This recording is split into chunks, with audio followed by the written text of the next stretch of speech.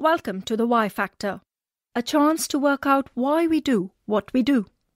BBC World Service podcasts are supported by advertising. Thanks for downloading this edition of The Why Factor, a programme that seeks to find out why we do the things we do.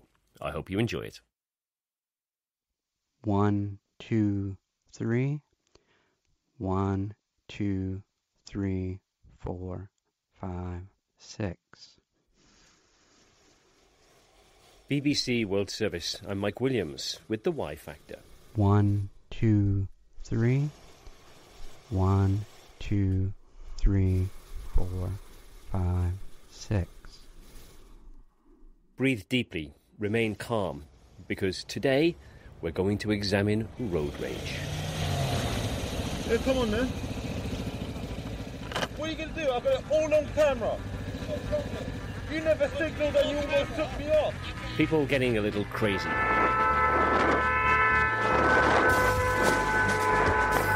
What?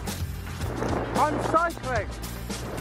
In their cars and on their bikes. Pull over! Come on, right now, you and me!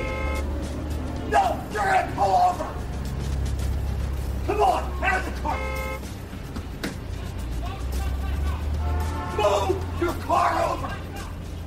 Why do we get it? Why do we get this rage, particularly behind the wheel of a car? And how might we deal with it?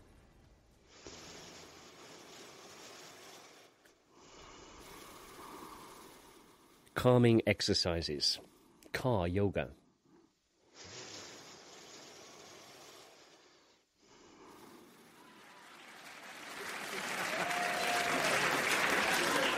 I've got a little problem with transport and travel. It's not about public transport, it's about driving. The comedian Rod Gilbert on what gives him road rage. There isn't room for your car inside mine. I'm driving a flipping Toyota Yaris, not a yellow ruddy TARDIS. When I look in my rearview mirror, I should see me, not you. I'm still traumatised by your horrible, gnarled, twisted, stupid face. I could see what you had for breakfast in that mirror.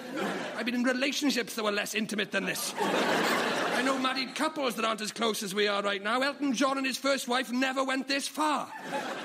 We're in this protective bubble and we're unable to see any sort of body language or other types of cues to understand the intentions of the other person. So when somebody cuts us off, we're much more likely to assume that they did it to us on purpose to try and annoy us. Dr. Mark Sulman is a senior lecturer at Cranfield University in the UK, and he's based at the Driver Research Group there. And also it's quite difficult for the other driver to apologise or whatever. So, for example, if you're on the pavement and somebody bumps into you, you can see their body language, you can hear what they're saying, so you understand, okay, they didn't actually mean to do it. Whereas in a car, that's not possible, or not so easy to demonstrate.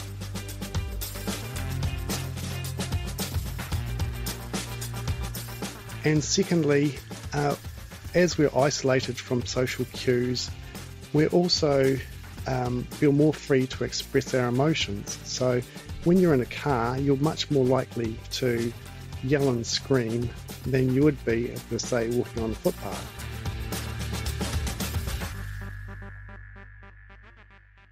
So two swamis had come to the United States, to Boston, and my fiancée and I were invited to drive them.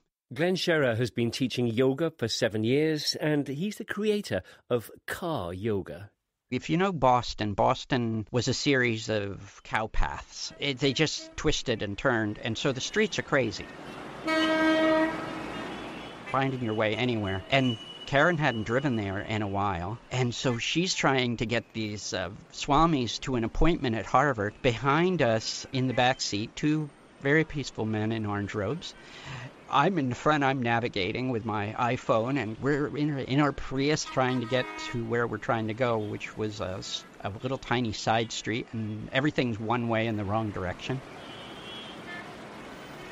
And I'm telling her right, and she's saying left, and she's my fiancée, and I'm, can kind of imagine where things are going, and we're starting to heat up.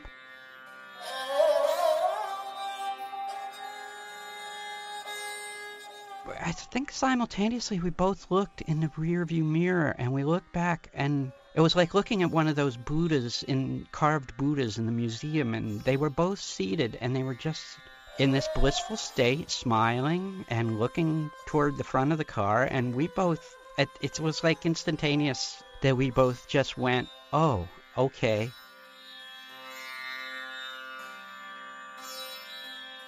And we got very calm, and we straightened out our directions, and there was no heat. But there was sudden cooperation. It was as if it wasn't two people in front anymore having a fight. It was two people who had become one in union trying to accomplish their task. Next thing we knew, we were where we needed to go.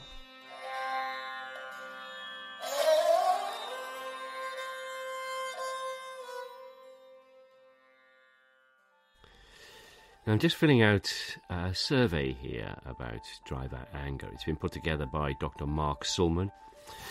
Driving anger. How much do the following situations make you feel angry? I can choose not at all, a little, some, much, and very much. Someone in front of you doesn't move off straight away when the light turns green. Oh, a little. Someone's driving too fast for the road conditions. Yeah, much. That makes me angry. A pedestrian walks slowly across the middle of the street, slowing you down. Yeah, much.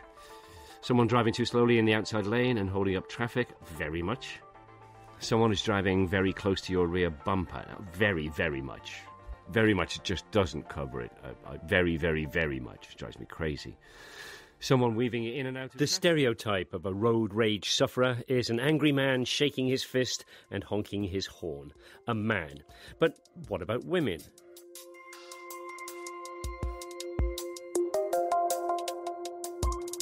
Interestingly, women report higher levels of anger on the road, but men are much more likely to express their anger in an aggressive manner. So the public perception that that men are more likely to experience road rage is actually relatively true, but it's actually women that actually feel more angry than men.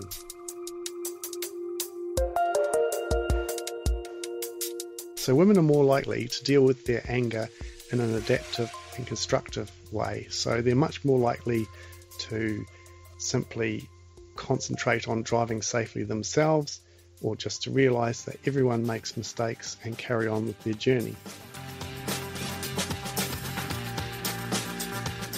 Road rage is a loss of control to a situation that you experience in a car. Natalie McGlone is a professional racing driver in the Porsche Club Championship. Those fight or flight emotions that come out, and it's a constant battle between that adrenaline that you're feeling, that you react to something, someone's pulled out in front of you, it's sparked off that adrenaline rush, and it's, a chemical reaction in your brain that then takes place. I think for me as a racing driver, I do have to keep that in check. The fight or flight is something that I feel on the start line every single race, but as soon as those lights go out, it's the fight emotion that is kept, and the flight goes away. That adrenaline has to be kept at a level that is controllable so that your decisions are the right ones. And I think that if people could try and practice that, the car yoga sounds like a fantastic idea, because I think the more people are able to control their emotions by practicing doing that in the situations that make their adrenaline spike, the better they are at reacting to them, and the less and less the road rage will occur.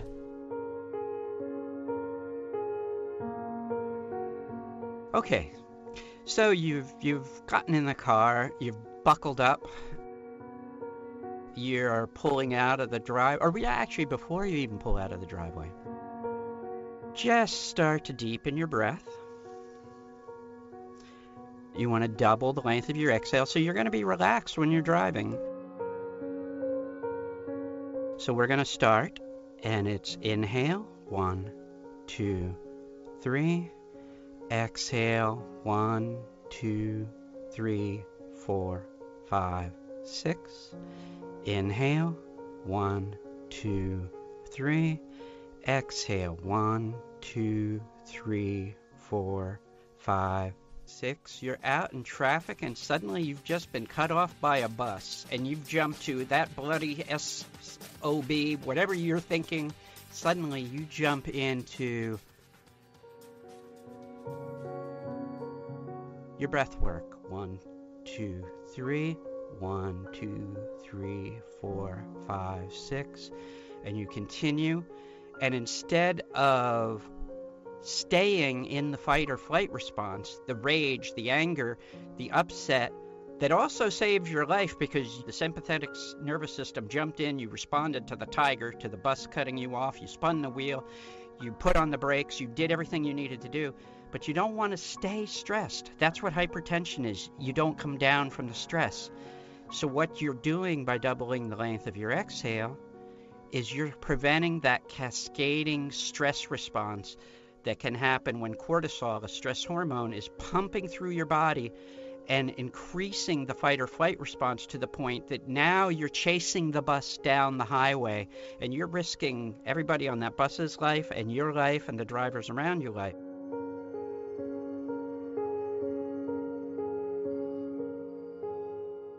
It differs throughout the world.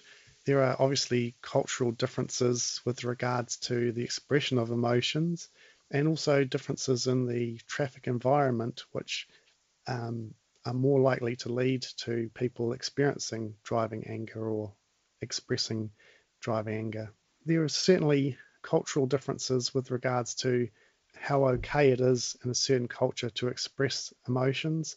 So, for example, stereotypically, we would expect people from Southern European countries to be more free in their expression of their emotions compared to, say, for example, people from the UK or New Zealand, who are generally thought of as being a bit more reserved. My car stopped at a red light and I got rear-ended. Monica Chadha worked for the BBC in India for many years and had the great pleasure of driving on Delhi's infamous roads. And so I got out of my car to see what was going on, and I saw that the car that had rear-ended me, the front fender had come off. And so I kind of looked at the driver to see, hey, I had stopped at a red light. What went wrong here? And he just looked up and spoke to me very angrily, saying, what are you looking at? Your car is fine. It's my car that's damaged. And yes, my car was fine, even though I was rear-ended. So I very meekly looked at him and said, yes, you're right. Sorry about that. And I sat in my car and drove off when the light turned green. But that's not the first time it's happened. Road rage is quite the thing in Delhi, and anyone will tell you that. People will never agree that they're wrong, just like the driver who rear-ended me and then looked at me as if it was my fault that his front fender had come off. And also, if you're taking too long in traffic, people are known to just shout at you very angrily. The 2 years that I lived in Delhi, we came up with various reasons for it, ranging from, well, maybe it's the power capital, so everyone is on a power trip. One of the first things you would always hear if someone hit you or if someone would try to get their right of way, they'd be like, do you know who I am? Do you know whose son or daughter I am? And so that was one of the reasons that we thought was why road rage was so huge. And Delhiites aren't exactly known for their patience, at least on the road.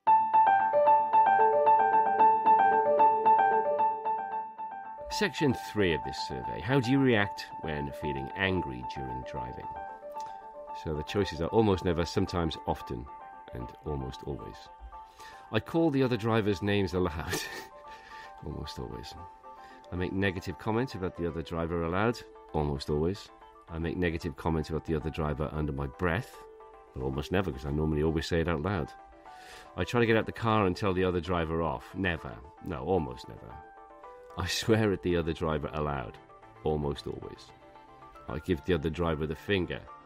Almost always. I make hostile gestures other than giving the finger. Almost always. I shake my fist at the other driver. I've already done it with the fingers, so I think the same. Younger people are much more likely to experience higher levels of anger and are much more likely also to express their anger in an aggressive manner. There's a reasonably clear reduction in anger by age. So the older people experience less anger than the younger people in general. One of my friends says the reason for that is because the people who are older are the ones causing the anger amongst the younger people. You have two systems, and they need to both be functioning. Sympathetic nervous system, that's your fight or flight response. That's the tiger, and you either are going to run or you're going to hit the thing with a rock. Parasympathetic nervous system, you're home. You want to be able to digest your dinner. If you're in fight or flight, and again, this is hypertension. This is what happens when we can't get out of fight or flight, and we're always under a state of kind of perpetual low-level stress. That blood that's out in your extremities is not coming into your organs, into your belly, into your digestive system. You want to be able to rest and digest. And what's happening is that blood is now flowing towards your core. It's flowing to your digestive organs to help the flow of nutrients and waste. And your heartbeat slows, your blood pressure goes down, your thoughts are calmer. If you practice just the slow breathing technique, almost anybody I've ever had in a yoga class notices the difference immediately.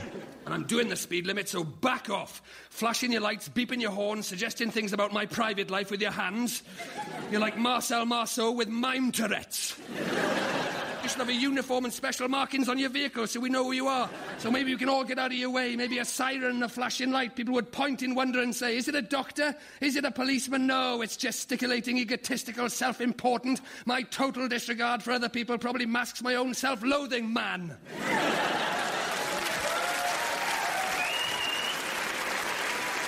And the ultimate irony was when you forced me to swerve out of your destructive path, you had a baby on board sticker on the back. You want to know how you're driving? I'll tell you. You're driving like a monkey who's going through a painful divorce, had his hands glued to the steering wheel and his foot stapled to the accelerator. That's how you're driving. But maybe I should thank you. Maybe I should give you the benefit of the doubt. Maybe you're trying to be helpful. Maybe all that sign language is you trying to tell me to switch my engine off, stick it in neutral, and let you push me home. Is that it? It's a very valuable tool to have and very useful tool. And a lot of the tools of yoga fit into daily life in a beautiful way and a functional way. And I don't want to pretend that I'm some Swami who is perfect at this and can do this all the time. I'm just like everybody else out there, and some days it just works beautifully for me. And I think I've saved my life a few times and a few other lives doing it. 1, 2, 3.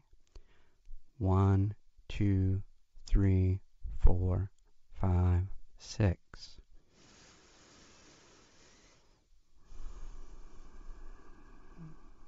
Thanks for listening to The Y Factor. If you'd like to hear more episodes, do visit the website bbcworldservice.com/Y Factor.